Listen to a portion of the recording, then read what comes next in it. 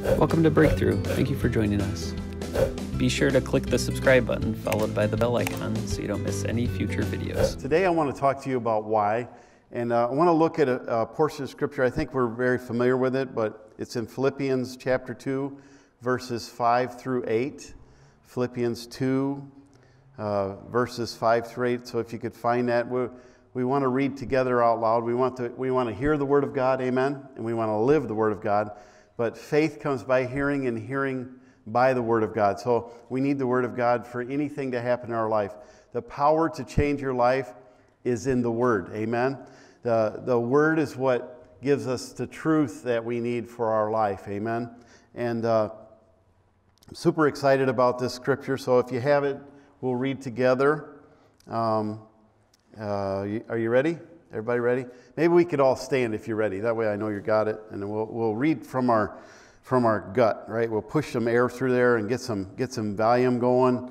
And on the count of three. Ready? 1, 2, 3, go.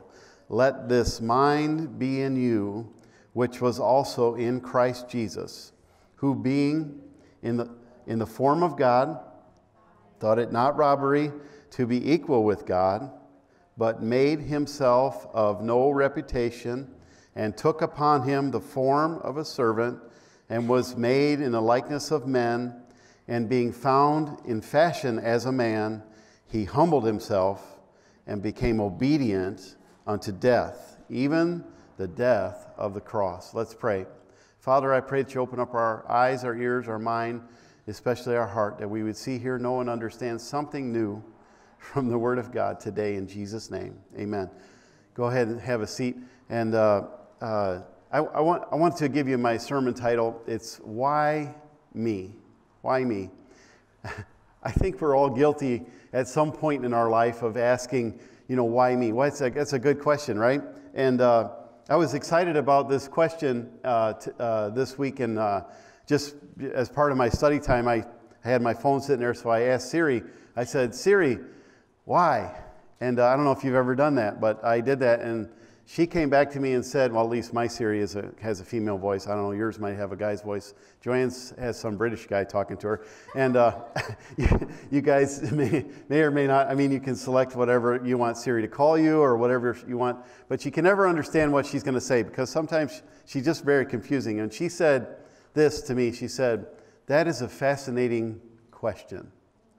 And as I pondered on those few words of wisdom from Siri, okay, I was thinking to myself that she was absolutely right. That is a fascinating question because often in life we'll never know why, okay, and yet we spend much of our time caught up in the concept of trying to understand why. It's like, why am I alive? I have gone through my entire life wondering that same thing. Why am I alive?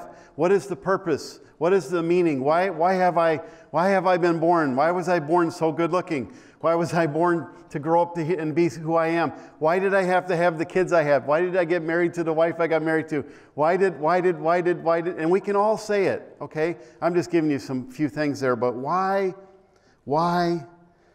I wrote this down. Why equals this? Why equals this? My perspective of my perception.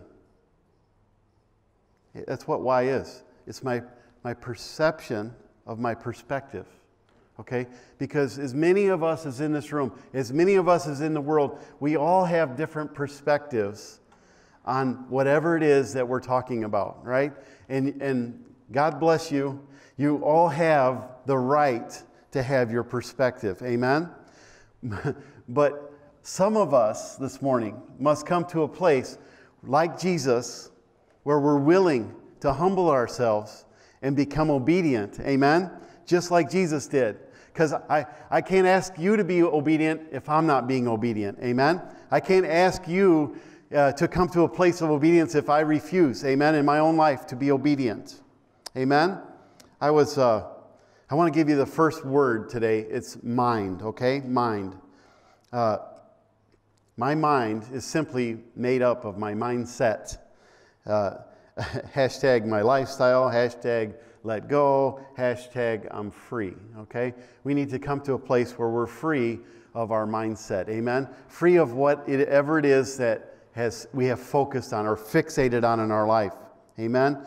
To change my mind, I need a new mindset, amen? Have you ever been, sometimes we go out to eat and we get this, well, most of the time we go out to eat, but you go out to eat and we ever get a shake or a smoothie or something that's really cold and you start to drink it, right? You just go, this is so good. And you keep doing too much and pretty soon you get this thing it's called a brain freeze, and other people call it other things, but I call it a brain freeze. It's like you simply have to stop drinking whatever it is you're drinking that's cold, and you have to stop and you have to think about it for a second. You go, I wonder if this is ever going to get over, because it's like, and it's like it's a brain freeze. And sometimes I think, as simple as this might sound, we just need to stop some things, amen? Some things we think about sometimes. To change our mindset, we got to stop thinking about it, okay?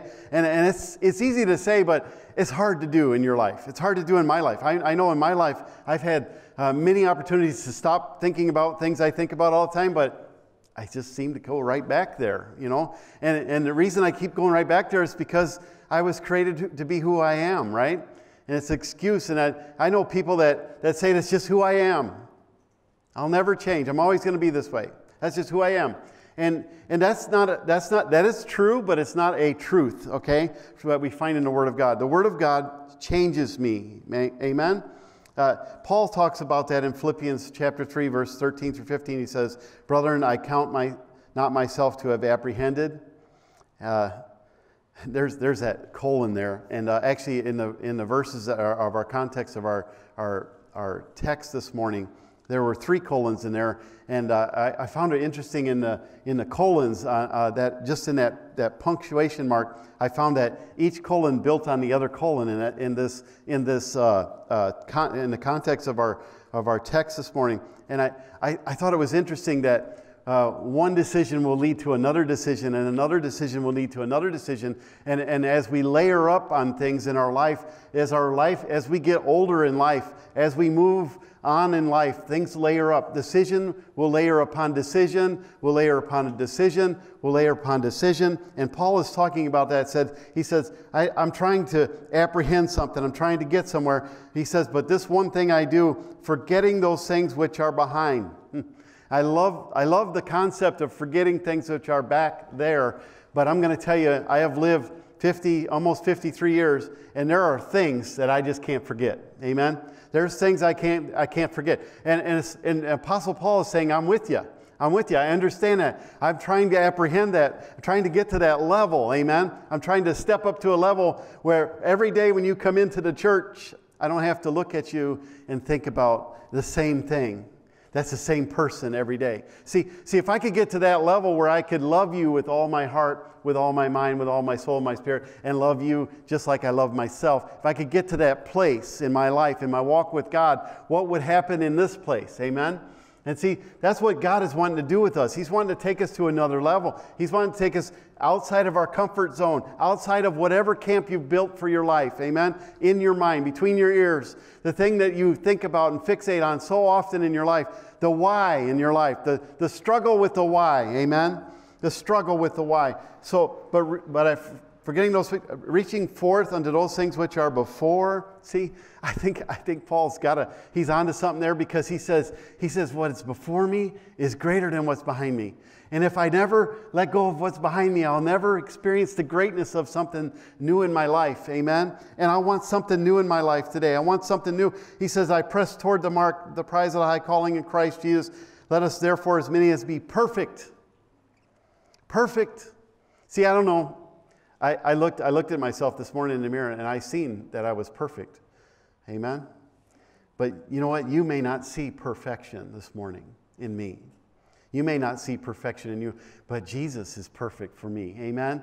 He's the deliverer. He's the truth. He's the way, the truth, and life. He's the one who makes me perfect. Amen? I am perfect in Him. Amen? And how many moments, I said this on Thursday night, how many moments of your life have you jumped over to get to this moment, to jump past this moment, to get to another moment that you're just going to jump by, and you're never going to ever get to a place where you can say, I enjoy this moment. See, because your life is moments. It's a moment. And you can't jump over every moment of your life expecting the next moment to be better when this moment stinks. Because I'm so bound up with something I can't change anyways. I'm so bound up in a why that is all over and done with. A why who has made me who I am today. Are you paying attention? Are you paying attention to what God is saying to you? I speak this by the Spirit of God this morning. Are you paying attention in this moment? Is this moment going to change your next moment? I want to ask you that. Is it going to change your next moment? Are you going to still be the same way next week, next month, next year, 5 years from now? What is going to change your mind this morning?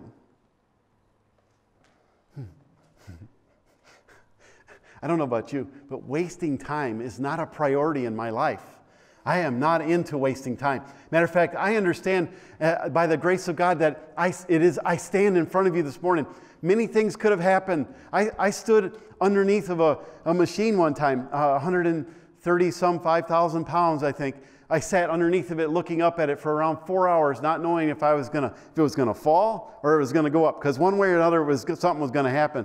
And I stood there, and I remember that was a pivotal moment in my life because I thought that my life might be over. And I was thinking about all of the things I could have done and should have done and might have done and maybe could have done better. Like maybe I could have been a better father. Maybe I could have spent more time with my kids and my children. Maybe I could have spent less time chasing after success and money and fame and fortune, and I could have spent more time on my knees in my prayer closet trying to further the kingdom of God, trying to show somebody else the love of God that I have experienced in my life. And I said to myself, I wasn't afraid to die because I think dying is the easy thing.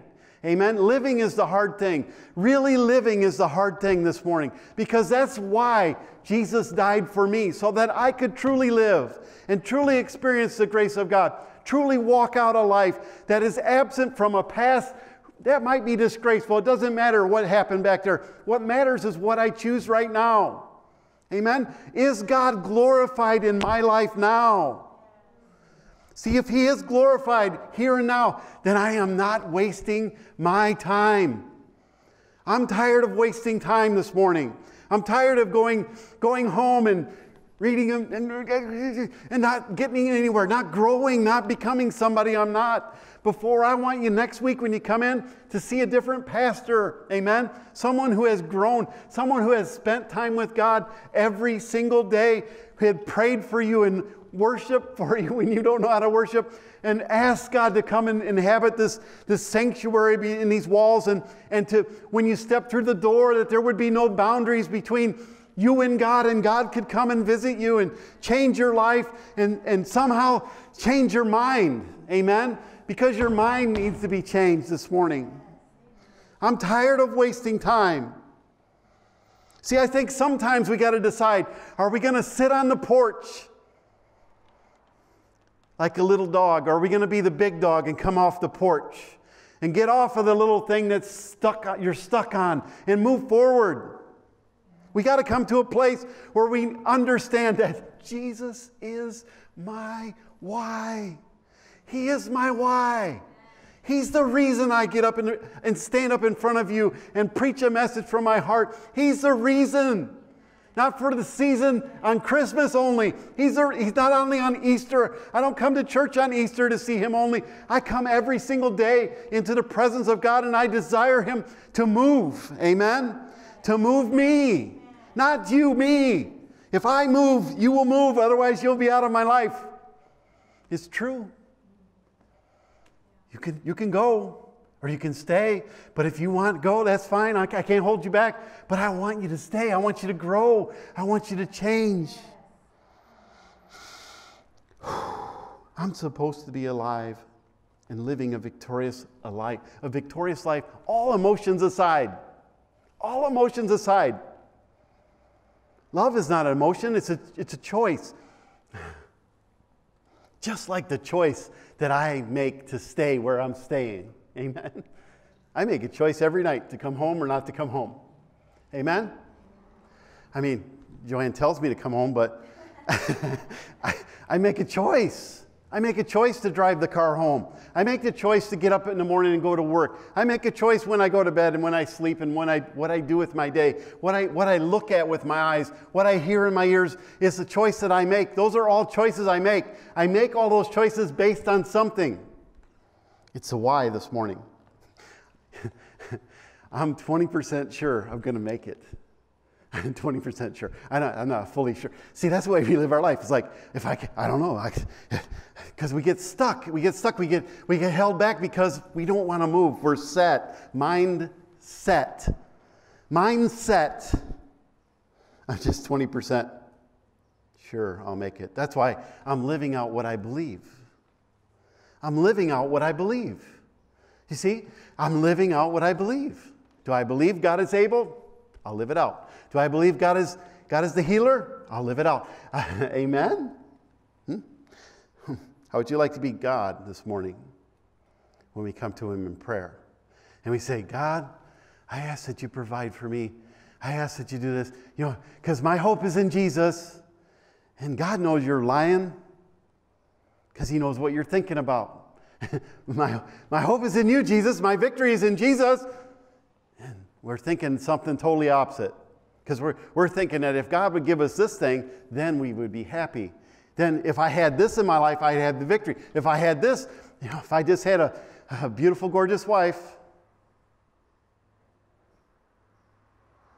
a beautiful, gorgeous husband, $1 million in the bank account, nice car, nice motorcycle, nice job, someone who appreciated what I did at work every day for 8 hours, somebody just would appreciate me. Because see, all of those things, I do because of Jesus. Amen? Amen. My mind is set on a situation, or on Jesus. Hate it or love it. I like that show. They had that show, Love It or List It. And then they had people come in and the one guy's a realtor and the other person is a remodeler, and they go and they fix up a house and they challenge one another and they have this like little camaraderie or war, if you would, a little battle between the love it or the list it. They're going to keep it or you're going to sell it, And then the one guy goes and shows them all these other new things, trying to get them to entice them to buy something new. And the other one spends all kind of time remodeling their house and they go through struggles because they have not enough money usually, and they can't have everything they want, but they can have some of what they want. And they get to the end of the show and they stand in front of them and they say this: love it or list it. That's a good tag right there, but love it or list it, okay? And it's true in our life, because there's stuff in our life, I don't care how much remodeling you do, that's always going to be the same. It's just always going to be there. And I got to understand it's not going to change. But are you going to love Jesus or are you going to leave Him? See, is Jesus getting that relationship getting better? Am I getting better? Am I growing? Is He remodeling in your life today? Is He remodeling your life? Is He remodeling your mind? Is He remodeling what you think about? Is He convicting you this morning? Is He bringing you to a place this morning where you are going to be changed? Are you challenged to be changed this morning? Luke 14:26 and 27 says, if any man come to me, and I love this verse, because it says, hate not your father, hate not his father and mother and wife and children and brethren and sisters, yea, and his own life also. He cannot be my disciplined person. He cannot be the person who is going to follow after me because he's got all these other things in front of him, in front of my relationship, because Jesus wants to be the first. Actually, it says in another place, He says He wants to be the first. He's not happy if He's not first. Jesus is the firstborn from the dead, only begotten Son, the first Son of the living God, and He's got to be first in my life. He's got to be my priority in my life. He's got to be my mind. Let this mind be in you, which was also in Christ Jesus. I need to have the mind of Christ. Amen? The same mind needs to dwell in me.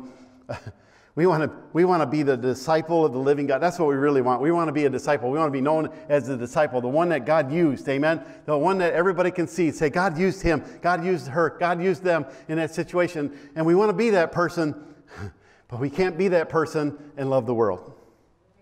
You can't. You can't have both things, okay? We used to say it all the time, oil and water, they just don't mix. You can shake it all up and it might look like it's mixed, but just give it a minute and you'll see the difference. We love things more than God. That's the truth. We love people more than God. We love. But do we love God? Amen? We want grace without the sacrifice. We want mercy without the change. God has placed his love inside of us. He's just waiting for his love to just trickle out of your life. And the way his love trickles out of your life, I'm sorry to say, is through pressure when he squeezes it out. Amen? The pressure is what squeezes out the love of God in my life. It's the argument. It's the speeding ticket. It's the wife. He has allowed the squeeze in your life to push it out. Amen? So I set my mind right now that come hell or high water, I'm going to serve the Lord. That would be a perfect opportunity for all of us men to stand up and say, as for me and my house, we will serve the Lord. You know, because most of the time whenever someone stands up and says that, they say it out of pride. They stand in a position of pride saying, I'm the boss, and what I say goes. But it's important to understand that God does not manipulate his love out of your life. He does not manipulate your obedience. He does not manipulate ever. He says, please, I love you. And he waits for our response this morning. Amen? He's put his love inside of you. He's waiting for it to trickle out. He's allowed the squeeze to push out his love. As for me and my house, right? In truth. As for me and my house. If I could just look in the mirror this morning. As for me in my house, what's inside of my house? My mind, what's going on in my mind? I give that to God this morning, right? Let me give you an affirmation. My mind is steady. My heart is secure. Woo! That's a tough one right there. My heart is secure. Are you serious? I can give my heart to Jesus and never have to worry again about him ever leaving me or forsaking me because he's the same yesterday, today, and forever. My heart is secure in him. Amen? My hope is above. My joy is full. Woo, if I could just jump up and down right there, because my joy is full. Come on. If I got Jesus in my life, my joy is full. It's full.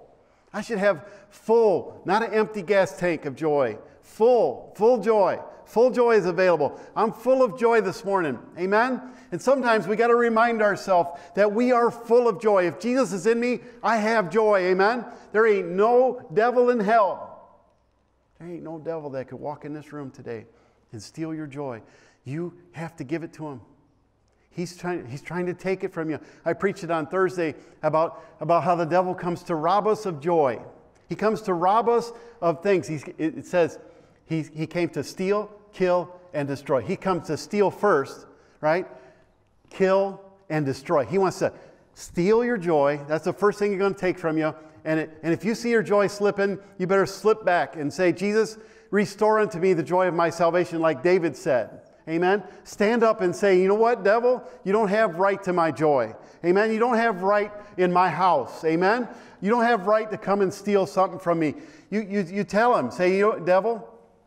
Get out. Get out of my mind. Get out of my heart. Get out of my work. Get out of my finances. Get out of my relationships. Get out of everything. You don't have any right to be here. Amen? You're a thief and a robber, and I've seen you. I see you. I see you right here and right now, and I say, get out in Jesus' name. Begin to stand up, and don't allow him to steal something that's yours. Amen? Don't allow him. Ooh, that's good. That's good preaching right there. I just dropped the mic. Let me give you another word. Death.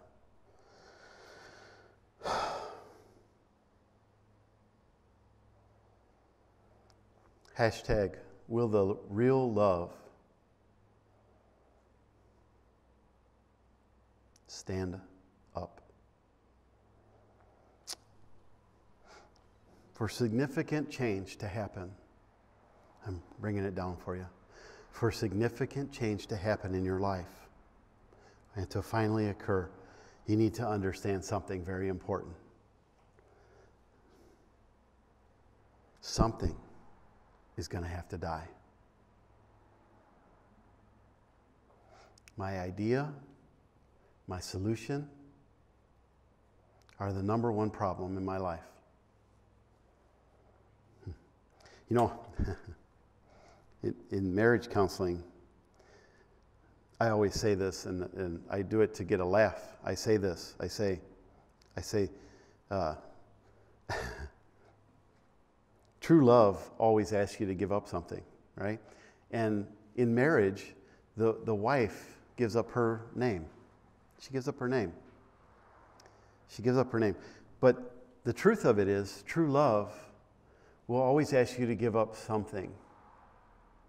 And it always asks you to give up, really true love asks you to give up your life. Your perception of what my life was before I met you. See, that's what I did when I married JoAnn. I said to her, I said, whatever it is that I was going to do is now changed because I'm going to be with you. And sometimes that sounds romantic right there, and I get a tear when I think about that. But sometimes that's been really hard. It's been very difficult for her, okay? Because she had to live with me every day. Can you imagine living with a preacher who all he does is preach to you all the time? And she says, I heard that before. And she's like, stop preaching to me all the time. And I just want to have a conversation with you. I don't want to hear a sermon. I don't want to hear about the Bible right now. I want to hear about something like the color of my eyes is blue and whatever. And so the struggle is real in relationships, okay, with others. Come on, examine your relationships with others. I mean, maybe you're not married, but look at somebody else in your life and say, how have I been honestly in this relationship? Most relationships, they really aren't. They're all one-sided because we're always trying to get something for us out of them, and they're trying to get something for them. I'm hiding behind the pulpit right now, just so you know. Because I'm afraid maybe you're going to throw a rotten egg at me. But I'm going to tell you, examine your relationships. And then shift your perspective to God. Think about Him. Think about your relationship with Him. What is it that you have made that into? Okay? Oh, that's good preaching, Pastor Everett. The wife gives up her name. The wife gives up her name in a marriage. The wife, did you know who you are? You, my brothers and sisters, are the bride of Christ. You are supposed to give up your name. You're supposed to give up something. See, you're supposed to give up your name. It's not your will or your desire anymore because Jesus is our husband. I give up my name. I give up my right to be what I was going to be now. It's up to Him to lead and guide and direct my life. Jesus is my why this morning. I found this great verse. I've looked at this verse for a long time, and I just think it has a little more meaning than what I've always read it as. And it's Psalms 116, verse 15. It says, it's pretty easy, 116, 15. It says, precious in the sight of the Lord is the death of His saints. Precious in the sight of the Lord is the death of the saints. And I always thought, well, that'd be awesome, right? It's like when I go, and they lay me in front up here, people walk in, it'd be a precious thing. Everybody'd be like, woo, he finally passed on. I don't have to hear that voice anymore. I don't have to hear him preach anymore. I don't have to hear all that. And I thought about how awesome it's going to be for me when I do end up dying. How awesome it's going to be when I can be in the presence of the Lord. How wonderful it will be for me. But I thought about something else. I thought about something else. I said, what is the testimony that I will leave?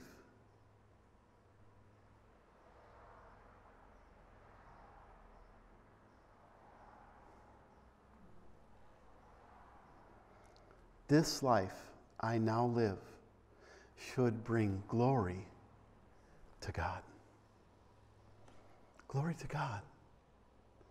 Glory to God in the highest.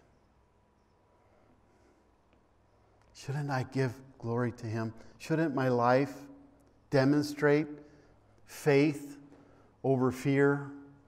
Shouldn't my life demonstrate I lived my life without compromise of the Word of God, of the relationship that I have with the Word? Shouldn't my life demonstrate what is in me came out of me?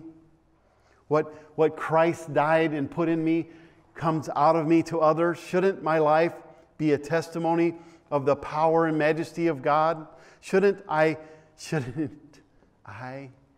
be precious in His sight here and now in our relationships? It's funny how our relationship with God is with a condition that I impose on Him. And His relationship with us or with me is without condition. Isn't it funny that I'll serve you, God, if, for, because He's without condition. I should be without condition. Whether I get this or that or the other thing doesn't matter, because I have a relationship with the one who has tomorrow in mind. He knows what I need then. He knows what happened then, and He knows what I need then. In this moment, I say that all the time, in this moment I will serve Him. In this moment He will be my why. I got to read a bunch of verses for you. And I know it's long, but I have to. Romans 11, 32 through 36. 11, 32 through 36, and I'm just going to read them. I'll try not to stop. I probably will a couple times, but I'm going to try not to stop. So it says in 11:32, Romans 11:32, for God hath concluded them all in unbelief. There's a comma there, so I paused.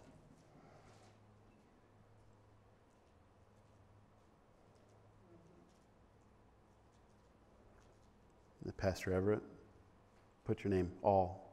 We're all guilty of unbelief. That He might have mercy upon all. I like those two alls.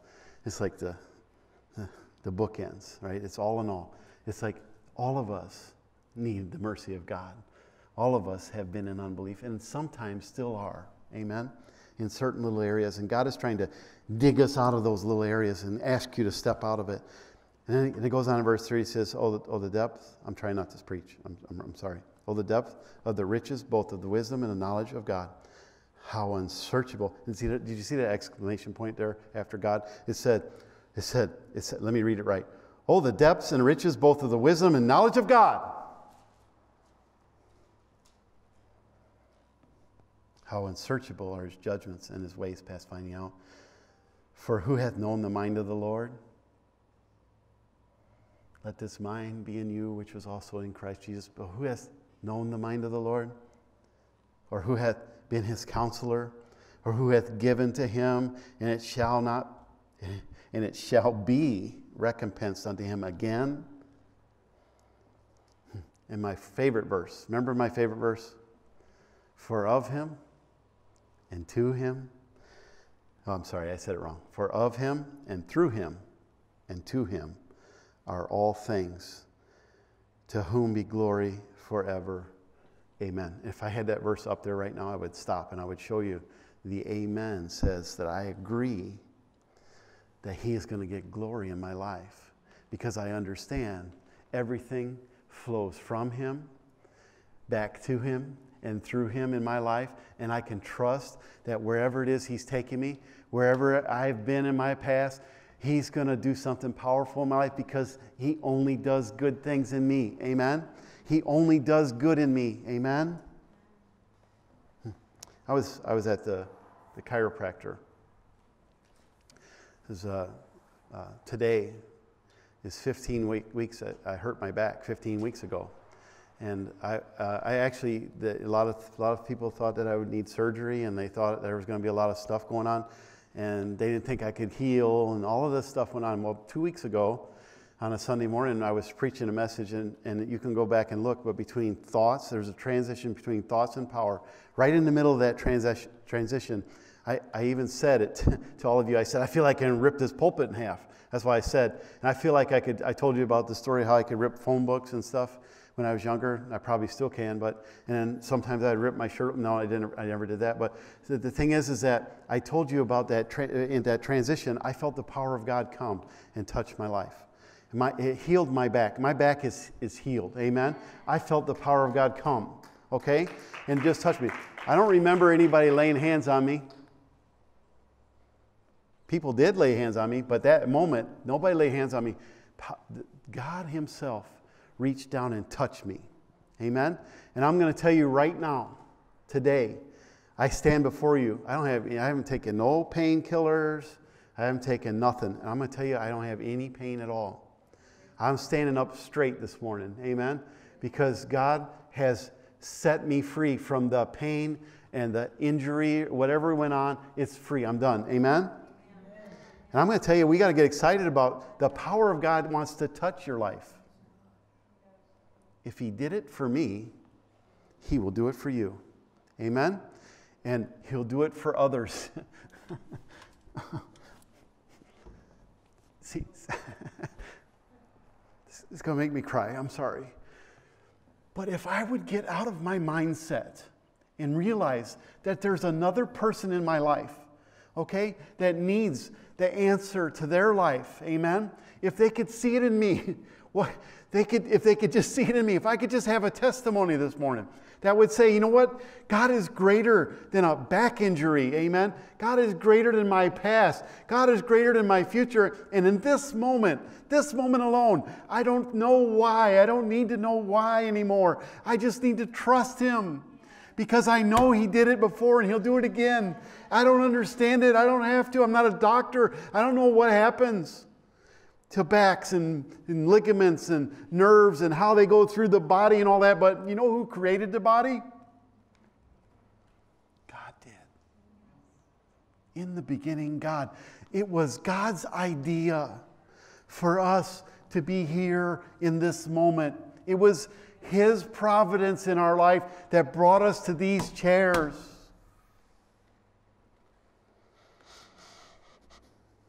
So I walked in the chiropractor's office, and she didn't even, I just walked in and I was standing there, because I always stand there because I can't sit because it's too much pain. So I was just standing there.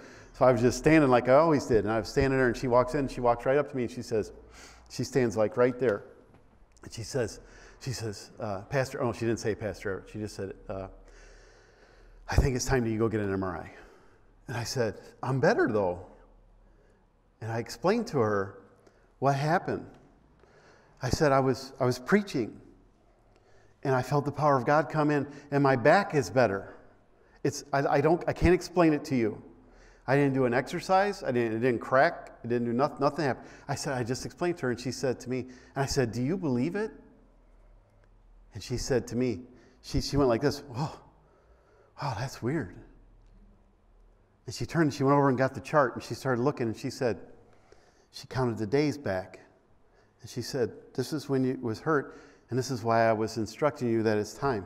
And I said to her, I said, but do you believe that God healed me? And she said, most chiropractors believe in God. She said, our core belief, this is our core belief, she said. She said, our core belief is this: up, down, inside out.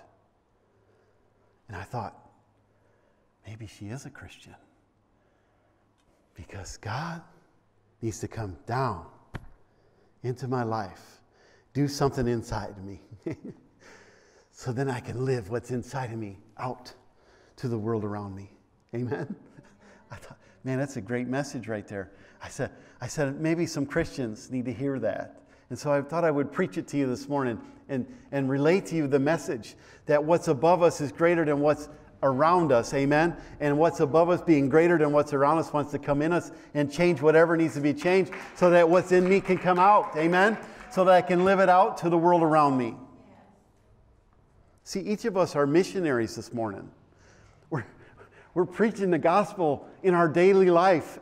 We're walking around talking about the gospel of whatever, okay? But I want you to shift. I want you to shift it.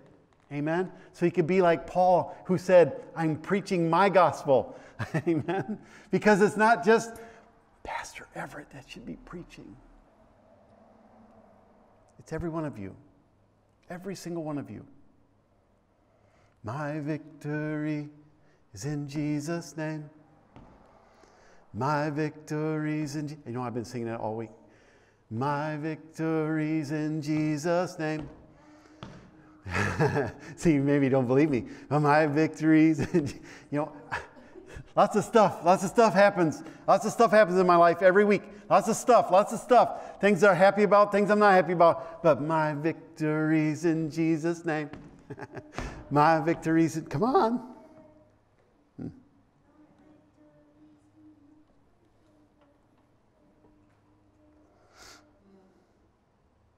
If understanding why is so important to us, that we're willing to sacrifice our entire future trying to answer a question that you'll never answer. Why me, God? What have I ever done to deserve even one? You are a treasure in my life, God. I treasure you above the knowledge of the why. God, I give you this now, this life. Speak to me. I will follow you. Help me to follow you. Amen? I'm almost done. I got to be done, but I want to talk to you about voices, just for a second, about voices.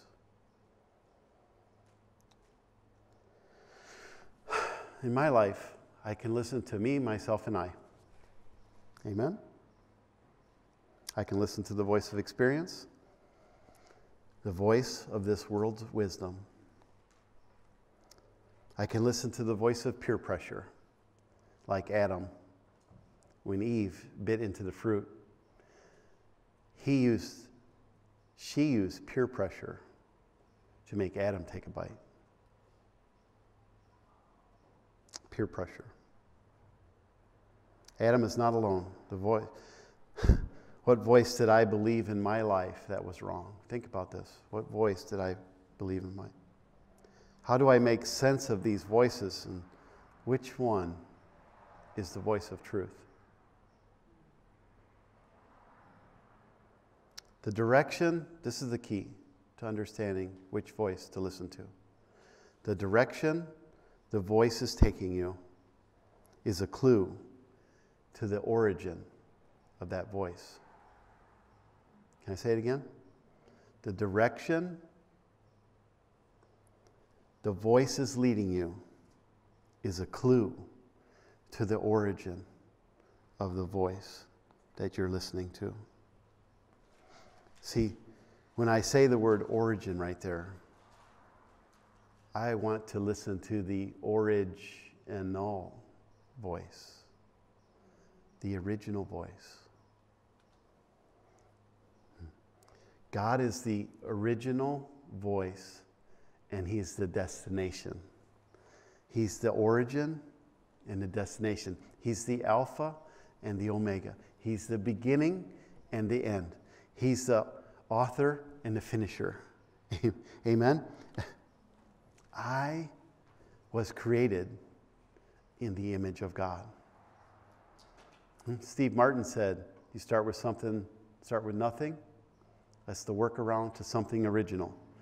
And God is the original creator. And the reason why I am so creative this morning is because I bear the image. I'm created in His image. I am made in His image. Amen? I could preach about all that. But what's eating at my spirit lately is this thought. What voice is it that matters most to me? It's just been eating at me. Which one am I following? Which voice? The voice I follow is teaching me and showing me and creating in my life something. Actually, it created in my life the mess, the struggle, or the hope, or the dream, or the joy. It comes from voices. And I thought about voices and people that heard the voice of God in the Bible, and I have a list, and it was Adam and Eve, Noah, Cain, Abraham, Rebekah. You know, God spoke to Rebekah and said, there's 2 nations in your belly. Jacob and Esau. And Hagar, she heard regarding Ishmael. Jacob wrestled with God. Moses talked face to face with God. Samuel heard the voice when he was a boy in a temple. Remember? And he ran to Eli. And not a word fell from Samuel's mouth. What an example of someone living out what God is speaking in their life. What a great example. Elijah in the cave, remember he had a cave experience where he didn't understand. He was running away from God, and he was standing there, and there was a whirlwind and a tornado or whatever, and an earthquake and all kinds of fire, and there was a still small voice that spoke to Elijah.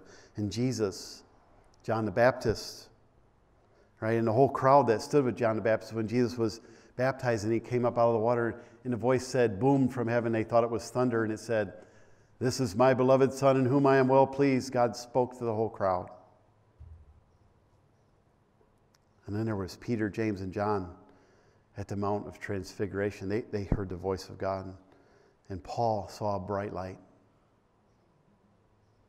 But if I had to pick one person that I could pray a prayer and ask God, if I could pick one person, who would I want to be like in the Bible? If I could just pick one. And so I began to pray this prayer. Father, in Jesus' name, I pray that you would speak to me like you spoke to Moses, face to face, man to man, and that you could begin to reveal to me and impart unto me the knowledge and the understanding and the wisdom necessary to build the kingdom of God. Here first, Lord, and then here, Lord. I want to hear the voice of God just like Moses did. That's what I want for my life. I want that. And I know to receive that, I have to let go of something else. I said a lot too. You got to let go of something old in order to receive something new. And it's time this morning for new things. Teach me your way. Speak plainly to me, God. Amen? That's a simple prayer right there. But that's why I like it, because it's like, just teach me, God. Speak plainly to me, God. I give you my life. Amen? Amen. Amen. God is good. It's like I have a timer on myself. It's the same as last week. Stop. I'm not sorry. Amen? Please stand with me. Amen? Amen. Amen. Stand with me. I just want to pray for you. Amen. Spirit of the living God, Lord, I just pray right now that you come and touch each person in this room under the sound of my voice, Father. I pray that you fill them, Lord, from the top of their head to the sole of their feet, Lord, that you would speak into their mind, Lord, into their heart. And Lord, give them the courage, Lord, to step off the porch, Lord, that they would be big dogs and get off the porch, Lord. And Lord, I just pray right now that, Lord, that you stir up every gift, Lord, that's in this room. Stir us up, God, and help us, Lord, as we walk out these doors, that we would be changed forever, God, that we would have boldness, that we'd have grace, that we'd have mercy, Lord, for not only for those around us, God, what we have received in us, God, we want to give it away. And so, Lord, we give it away right now to those around us in our relationships. Help us to see, God, that our relationships are a representation of who you are in our life, God. Help us to walk that out. Help us to live that in Jesus' name. And Lord, I just bind every device of the enemy right now. I plead the blood over our lives, and I rebuke the devourer. I rebuke the robber and the thief from our doorstep, from our houses, Lord, from our minds, from our hearts, and from our lives. And Lord, I pray that you fill us full right now of joy of the Lord. Fill us up, Lord, in Jesus' name. And we give you praise, honor, and glory. In Jesus' name, amen and amen. Woo! God is good. Amen. Can we give him some praise? Amen. God is good. If you need prayer, you can come forward. We will pray with you. We love you guys. Have a great, great day. We'll see you again soon.